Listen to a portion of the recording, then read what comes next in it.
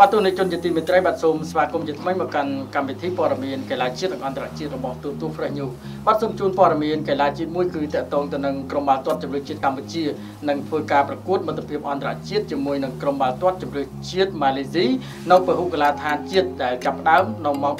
6:30 នាទីល្ងាចនេះក្រុមបាល់ទាត់ជម្រើសជាតិកម្ពុជានឹងបើកទ្វារពហុកីឡដ្ឋានជាតិទទួលក្រុមជម្រើសជាតិម៉ាឡេស៊ីនៅក្នុងជម្រើសមិត្តភាពអន្តរជាតិជាផ្លូវការនៅម៉ោង 6:30 នាទីល្ងាចថ្ងៃច័ន្ទទី10 ខែកញ្ញាឆ្នាំ 2018 នេះហើយនេះក៏ជាការប្រកួតដំបូងរបស់ក្រុមរហស្សនាមគោព្រៃកម្ពុជាក្រោមការដឹកនាំរបស់គ្រូបង្វឹកថ្មីលោកកេសេកិហុងដាផងដែរគួររំលឹកថាបើគិតចាប់តាំងពីឆ្នាំ 2007 រហូតដល់បច្ចុប្បន្នក្រុមគោព្រៃកម្ពុជាមិនធ្លាប់មានប្រវត្តិឈ្នះឬស្មើម៉ាឡេស៊ីឡើយតួយ៉ាងឆ្នាំ 2007 គឺចាញ់ម៉ាឡេស៊ី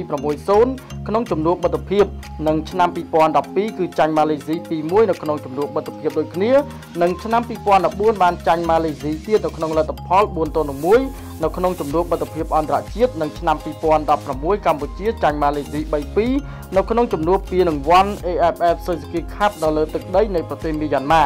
ប៉ុន្តែយ៉ាងណាល្ងាចនេះគេអាចចាត់ទុកថាជារជ្ជកាលថ្មីដោយក្រុមជម្រើសជាតិកម្ពុជាមិនត្រឹមតែផ្លាស់ប្ដូរគ្រូបង្វឹកដឹកនាំ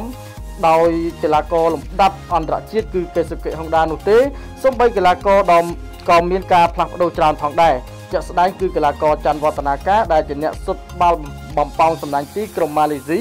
ពីគ្រាប់ម្នាក់ឯងកាលពីឆ្នាំ 2016 កន្លងទៅក៏មិនមានវត្តមានដែរដោយសារតែបញ្ហារបួសជាមិនទាន់ជា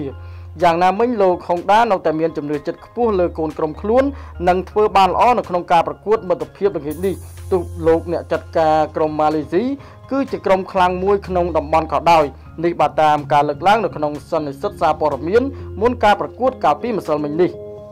បាទក៏សូមបញ្ជាក់ជូនផងដែរថារវាងក្រុមបាល់ទាត់ជម្រើសជាតិកម្ពុជានិងម៉ាឡេស៊ីគឺខកខានជួបគ្នាចំនួន2ឆ្នាំមកហើយគិតចាប់តាំងពីជួបគ្នាលើកចុងក្រោយកាលពីឆ្នាំ